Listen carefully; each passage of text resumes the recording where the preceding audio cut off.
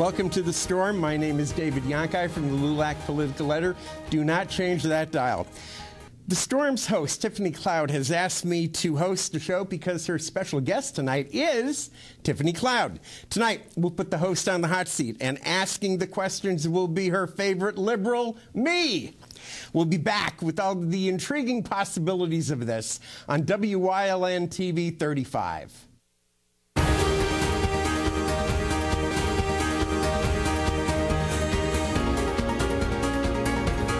We're back on The Storm on WYLN TV. My name is David Yonki. My guest tonight, her guest tonight, is Tiffany Cloud. And Tiffany, I have a question for you. Yes. Do you remember what I pulled out the very first time we met when we had lunch at the Roadhouse? Yeah, it was weird. Okay. It was well, it wasn't a wad of cash, so I was really disappointed in that. Yes. No, it was a list of questions, my friend. That's right. Every Yes. time I talk to somebody who I haven't seen in years or who I have questions for, and I have, intriguing possibilities for who they are or whatever, I always try to put out a list of questions. And tonight I have a list of questions that is not dissimilar to what we were asking when I first met you about 4 years ago. Okay. Basically, this program is one of the most popular political programs in northeastern Pennsylvania. What led you to The Storm? Oh, okay. Well, a couple of different things, Dave. First of all, thank you for hosting. This is an honor. I'm clearly going to lose my job. No, you're not. And you're dressed way better than I ever do, so thank you.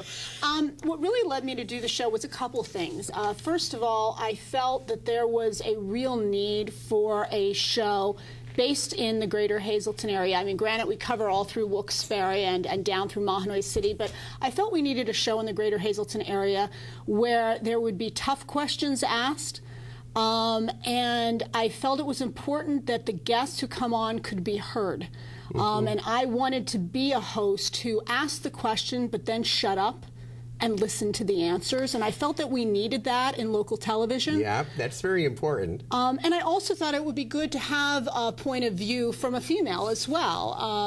Obviously there are some wonderful females on the radio, but there weren't really many women or any women doing this kind of political talk show hosting, and so I wanted to get out there and doing it. And I'd say thirdly, you hear so many bad things about our area. At the time I was getting into this, we had the whole crisis down at the courthouse and all the scandals going on, the Kids for Cash thing happening, judges going to jail, and it was a really, really low point. And I wanted to make sure to, A, hold people accountable so that we would never see dark days like that again. And B, I wanted to make sure that positive stories were told as well.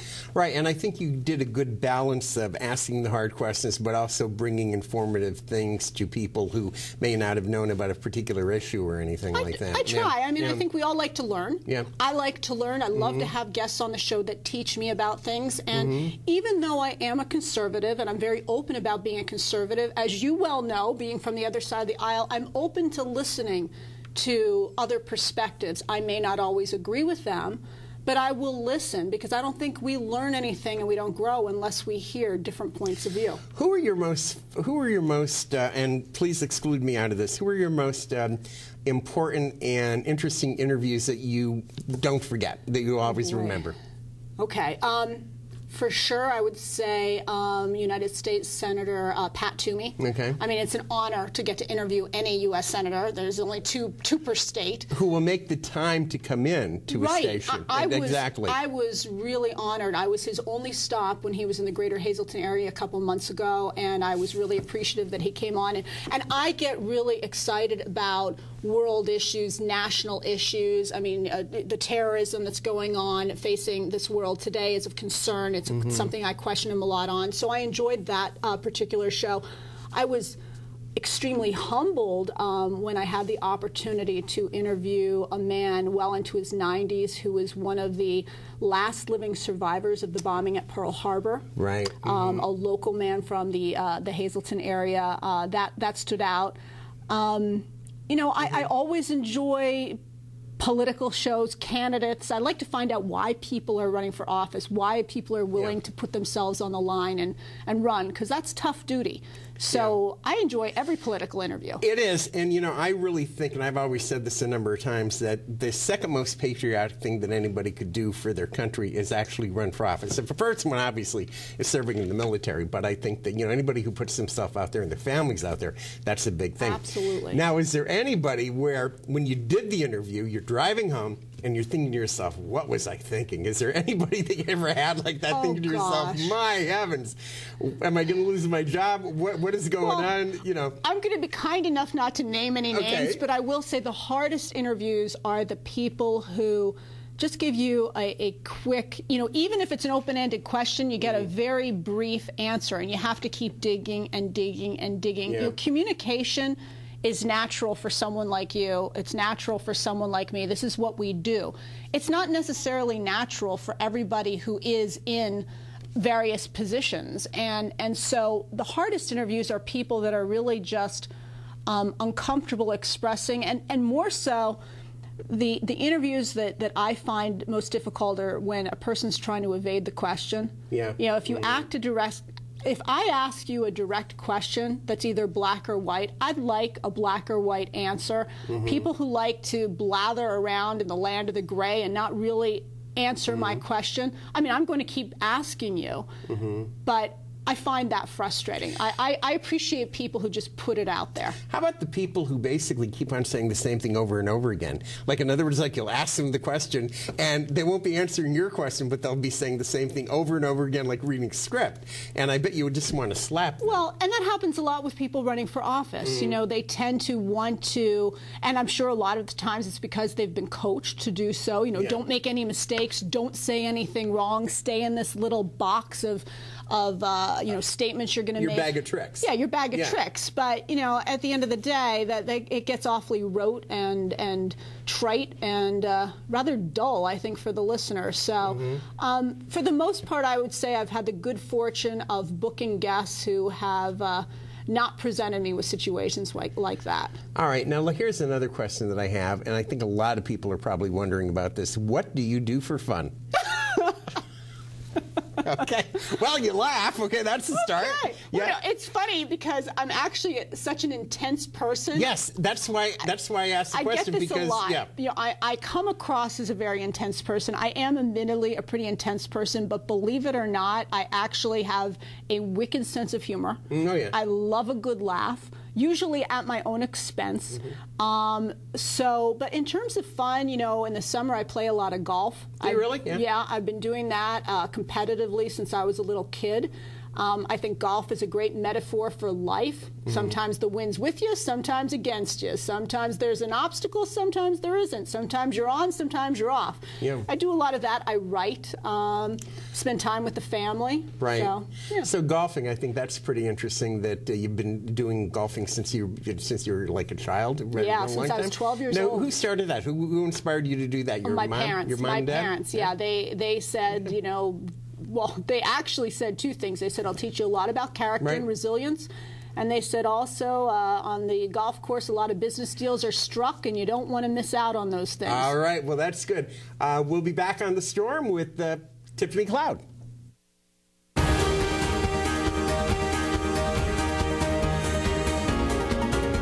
We're back on The Storm. I'm David Yonki, along with Tiffany Cloud, who is our own guest tonight. And we were talking about your book. Well, actually, we weren't talking about your book. We were talking about fun.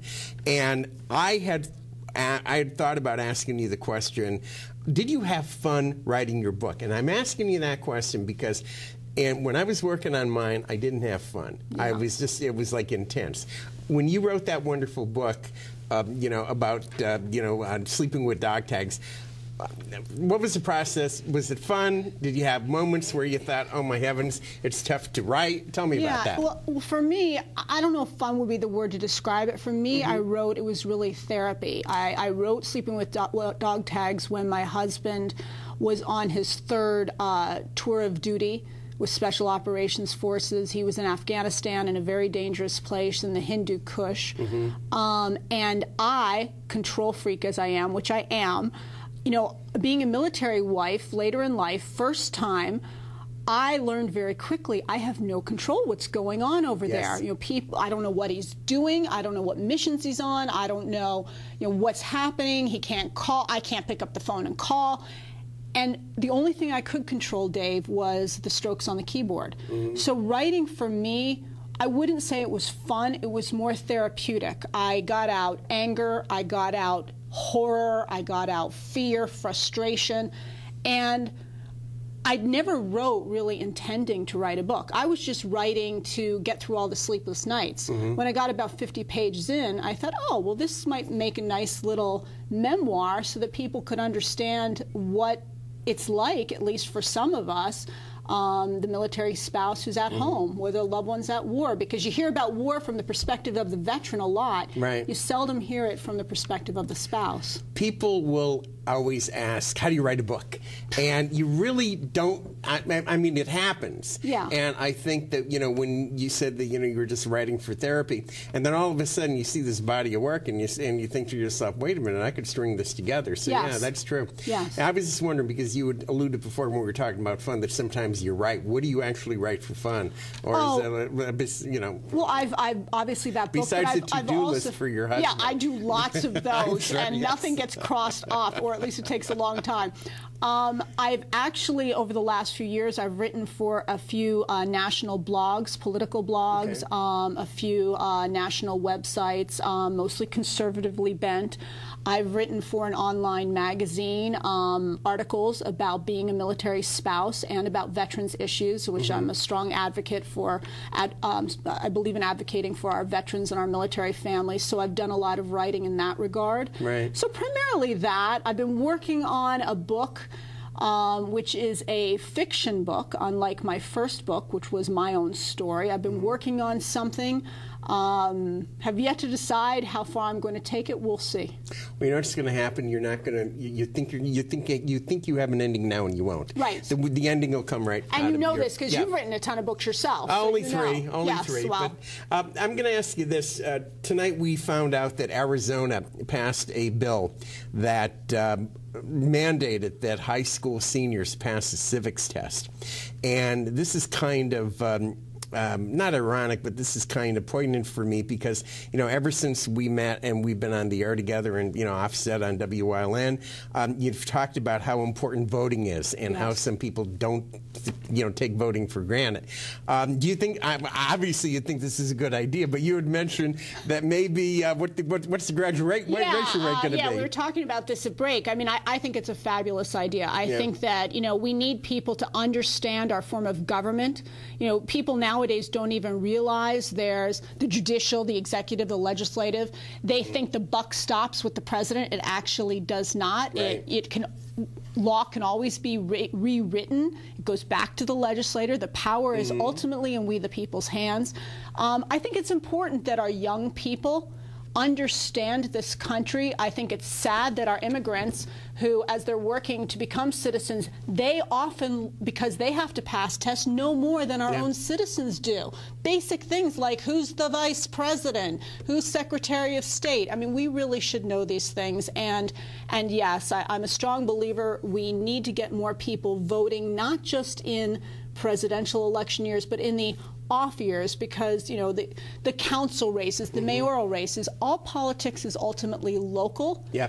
And there's been far too much apathy in our region. We have far too often times where it's only 30% turnout, and that to me is unacceptable. Right. And what happens sometimes, I remember it came home to me a couple of years ago during the last gubernatorial election. A person I work with said, oh, well, I only vote for presidential elections. And I said, yeah, but this guy's controlling your taxes. Absolutely. And at the local level, too. All right, who's your favorite president? Oh. Think about this now. Okay, now I have a couple. And you have a couple. That's good. And if you want to do century by century, that's okay. Well, I have a feeling that this century it's not going to be Obama. But like I said, if you were going to ask me my least favorite president, that would have been a layup answer because for sure it would have been Obama. All right. Okay. By a lot. I would say John Adams, certainly a fabulous president, had so much to do with the foundation of this nation and is often unsung. You know, a lot of people give credit to Washington, or they give credit to Jefferson. They don't necessarily understand just how much John Adams had to do with shaping our Constitution and our laws, and how important he was in terms of foreign relations, etc.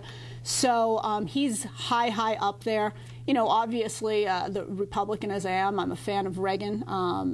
What he did amidst the Cold War.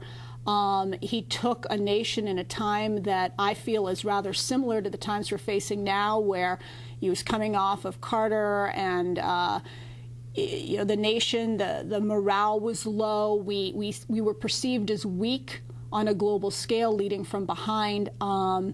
And Reagan really took a strong stance, and he put us back out front. And I am hopeful in 2016 a person will run for office that can take us back to being the leaders of the free world.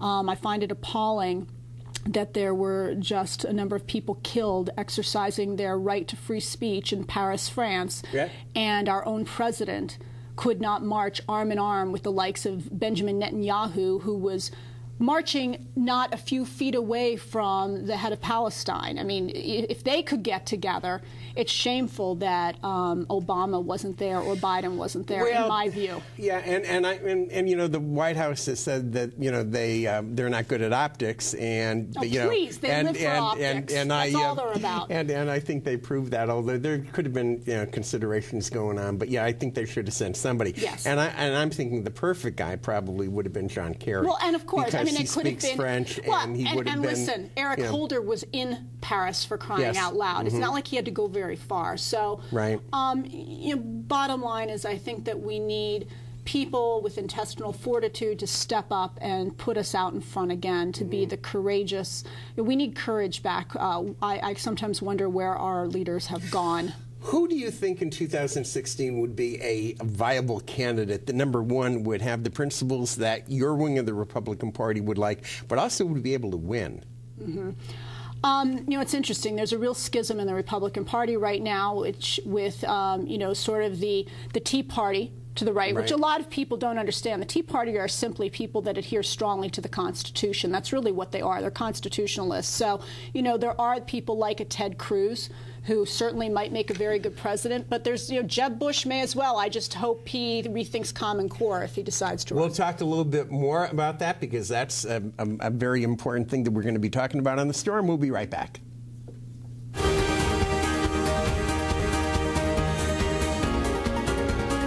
Back on The Storm. My name is David Yonki with Tiffany Cloud. Tiffany, you were making a point about the 2016 election. I just want you to wrap up on that a little bit. Yeah, I just want to add that my main thing is that, you know, I don't know yet who I'm going to back, but my main thing is I don't want to see 10 Republicans going at it with each other. I want us to pretty quickly pick our horse and back our horse. Let's go at it with the other side this time.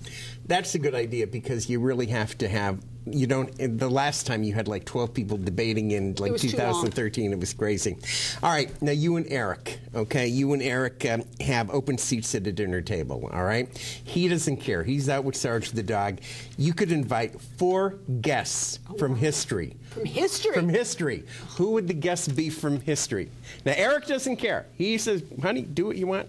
You know, invite who you want. For a fabulous dinner party. For a fabulous dinner, and they have to be historical figures. I would have Jesus. Okay. I would have, just to mix it up, I'd have Patton. Okay. I'd have Ayn Rand. Okay, that's interesting. All right. I wasn't expecting that one. I should have been expecting that one, but wasn't expecting that one. And then just to throw it in, just to make it crazy, I'd have Karl Marx, too. Really? Yeah, that would be one heck of a dinner party. That would be really incredible. And, you know, the best part about it is you didn't pick the people that I thought. I thought, oh, she's going to pick Lincoln, she's going to pick Jefferson, you know, and everything like that. Oh, yeah, no. definitely. I mean, you want to have a dinner party, you want to have it get a little crazy. I mean, imagine, that'd be that would be interesting to see Patton say, why did my brakes fail, Jesus? But anyway, all right. Now, what would the audience be surprised to learn about you in terms of, you know, some other things that you're working on at this point? Oh, well... I guess I'm dancing around a question, okay? I'm dancing around the question. Have you ever considered running for office yourself? Ooh. In terms of, and if you were going to run for office, what office would you run for? Yes, I have considered. Okay. If I were to run, it would probably be United States Congress. Okay. Simply because I'm passionate about national issues, as I talked about. I never say never. I obviously would not plan on running anytime in the near future while Congressman Barletta is.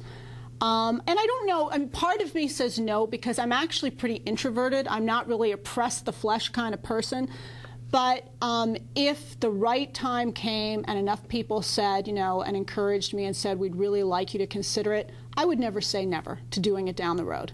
If you were in a position of power, okay, Congress, whatever, how would you go about, like, trying to make things a little bit better in terms of the communication between the two sides? Because it just seems like everybody is dug in and entrenched. And the one person who has, I feel, worked to a certain extent with the Republicans has been Congressman Cartwright and even Congressman Barletta. They're level-headed in the sense that they realize, you know, they have to work with other people. How would you try to accomplish that? Well, again, I mean, I think when you're elected, people have to remember you're representing your constituents. Right. So ultimately, you have to listen to your district, and the district, the 11th Congressional District, for example, is considerably more D than R. So you have to listen to those points of views. I mean, you have to try to find issues that matter. Everybody's got to get some kind of a win. Ultimately, right, though, where I wouldn't compromise myself is I would never compromise when it comes to taxes. I would keep them low. Mm-hmm. And I would never compromise in terms of our veterans. One of the things I don't like is the Paul Ryan budget, which our congressman did support, is that it capped the cost of living increase on our veterans. I didn't like that he supported that. All right. Well, I appreciate that. And we're at the end of our program. And as Tiffany always says, don't complain about it, folks. Do something about it. And thank you for watching. And thank you, Dave Yonki, for hosting. Happy to be here. Thank you.